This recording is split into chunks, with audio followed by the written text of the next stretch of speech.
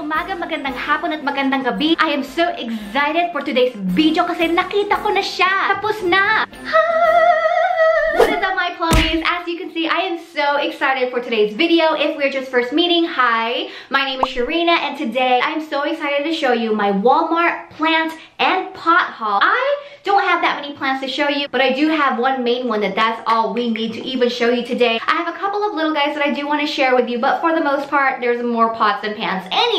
Before we go on, I just wanted to say a quick thank you to Jolene Foliage. Jolene for inspiring me to get my butt up that one day and head to my nearest Walmart and find this plant that I have been looking for ever since I left the Philippines. Can I introduce you, ladies and gentlemen, to Miss CEBU Blue, aka Epiprenum pinnata. Now before we move on, people have mispronounced the word CEBU, named after the province out in the Philippines where we actually spent the majority of our time on vacation last year. Now I know there are other plants that are native to the Philippines like the Hoyas, a lot of allocations, and this holds something special in my heart. A quick little story time about this CEBU Blue. This was the plant that I fell in love with when I toured my family's tropical garden in the Philippines when we visited last year. I've been back there a couple of times before, but that time last year was really a time that I was more aware of how blessed that we are here. Now I know that it's a little weird. It really represented to me that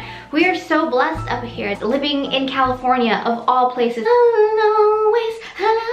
Now this is a very young version of this plant. As they get older, and once you give them a pole to climb on, just like Cardi B, they will get on that pole and they will climb and get bigger and actually develop the fenestrations or the holes, the splits, however you want to call them, which is why, including myself, many have mistaken this for the Rhaphidophora tetrasperma, which is the mini monstera. And this again is a pothos, so it is very easy to care for. Found it at my local Walmart, and hello, for $12.75. So it was even on clearance. It was $5 off originally. This is $17.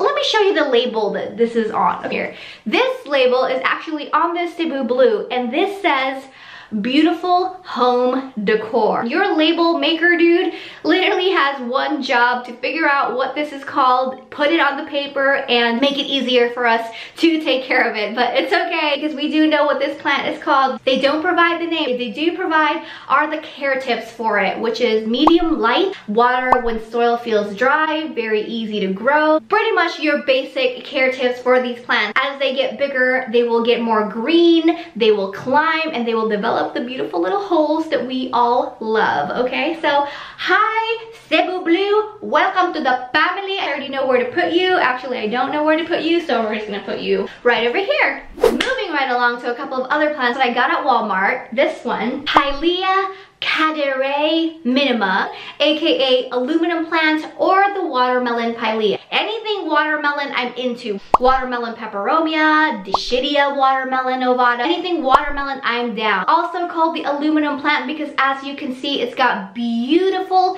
silver metallic markings on its leaves. It's got some texture to it, a little thin, kind of a little crunchy, but not in a way that she's dry. This little info card says that she enjoys low light. Now I also looked up what this looks like online when she gets bigger, when she gets more leggy, and I really love that look. I like them kind of just springing up and being crazy and all over the place. If you do not want him to be leggy, then prune him off, pinch him off, much like any other plant that you want to keep compact and maintain. I don't want to say I'm fully versed on my Pileas, but I have learned that some can be a little trickier than the other, but this one looks super duper easy. I also got this one for $2.94. Can you believe it? What a deal. It's kind of hard to pass up. Welcome to the family. Next one that I'm so excited to share with you is this Pilea mollis, Moon Valley friendship plant. Texture come through. This is not my first time again with this plant. This is actually my second one. I have mine right up there, not getting the best light. What I have learned when they are not getting the best light is that the variegation,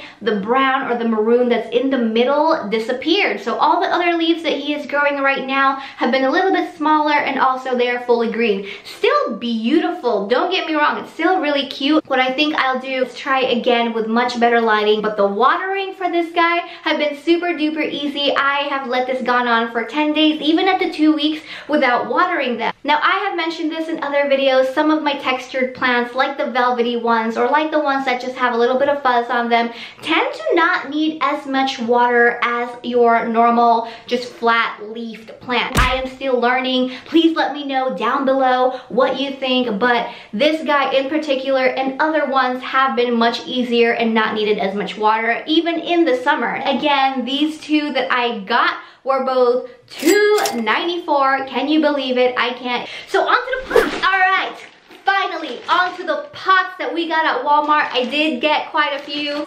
This one is so cute, just a plain 4-inch white pot with gold dots. Actually, it's more rose gold dots. It also already has a drainage hole. You just have to pop out that little plastic part. Another 4-inch planter that I got, and this is the cutest little cactus pot, and it says, "Stuck on you, got this feeling here deep in my soul and I just can't go, and I'm on my way." It says "Stuck on you." I'm gonna put my little prickly pear on it. Again, just like the first pot, it also has that little drainage hole that you can pop out, which of course I'm gonna do because I want to be able to overwater.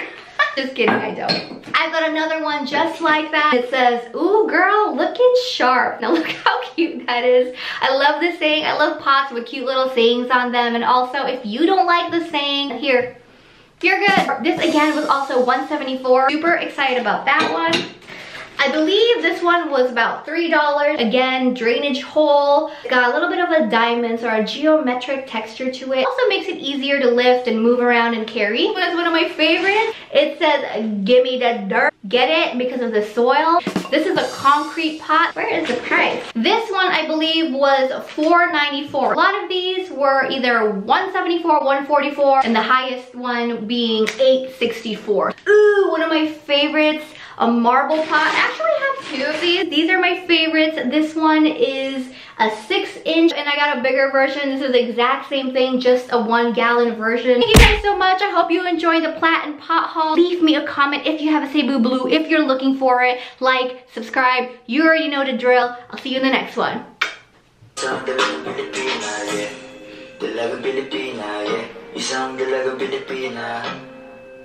Pilipina, yeah. Isang dalagang Pilipina.